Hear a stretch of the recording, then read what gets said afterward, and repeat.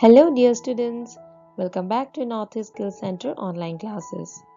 Myself, Namami Chankakati, your course trainer from Hospitality Operations Housekeeping, and today I will be taking a session from Unit 3 Order of Room Cleaning on the topic Bed Making Procedures from the co-module Basic Housekeeping Operations. So students, let's begin. Dear students, now let's have a look at the lesson objectives of today's session. At the end of the lesson, you all should be able to explain the procedures and steps of making a bed. So students, till now we have discussed on the topics. They are standard operating procedures of how to enter a guest room, then standard operating procedures of how to handle D&D guest rooms, and preparation to clean the guest room. So in today's class, we are going to learn about the standard operating procedures of how to make a bed. That is the step-by-step procedures of making a bed. Before learning today's topic, that is step-by-step procedures of making the bed, let's have a look at a video in which a room attendant is showing few tips in making a perfect bed. And this will really help you all students to see the topic, to learn the topic practically. Hi, my name is Fazmin. I'm a room attendant here at Grand Plaza, Moonpig, Media City, Dubai. Today, I'm gonna show you how to make the perfect bed. I have 3 tips. The tip number 1, I'm always arranging the bed linens in the correct sequence. And the example, this is the bottom sheet and top sheet and the duvet cover, and this is my pillowcases. Tip number 2, always keep the beddings next to the bed. Tip number 3, always pull the bed to keep enough space to work around.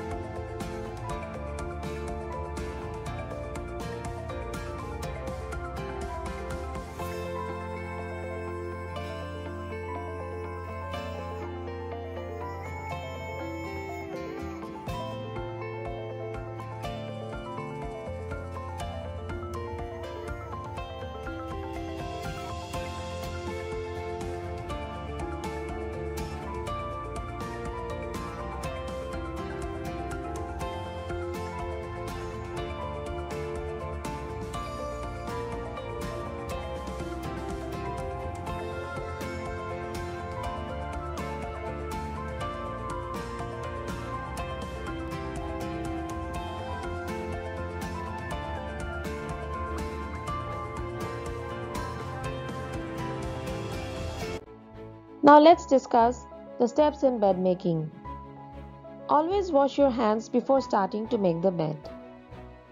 At first, you need to insert the pillows into fresh pillow covers and keep them aside. Then, you need to straighten and place the mattress protector on the bed, securing all 4 corners, and change the mattress protector if necessary if it is dirty or stained. Then, unfold a fresh sheet and place it on the bed, right side up. Then mitre the bottom sheet starting at the corner nearest to you. To mitre a corner, you need to tuck the sheet along the foot or head of the mattress. Then lift a flap of sheet from a point along the side roughly 30 cm from the corner, and then tuck in the remaining portion of the sheet and drop the flap and tuck it in, just in the same way the lady is following the steps in the video.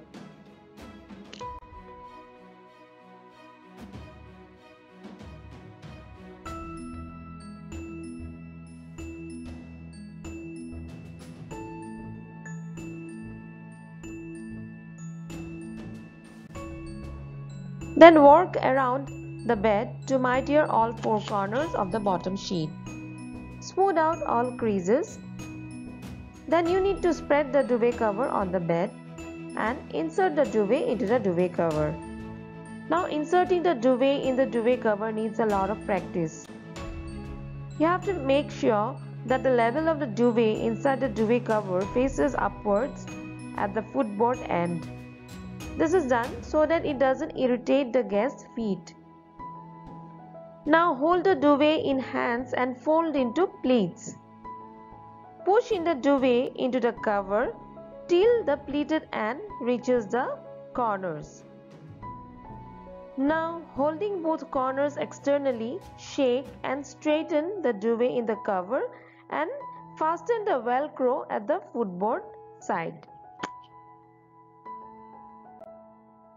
Now fold back the duvet twice to make a panel of roughly 6 inches width and tuck in the panel on the sides.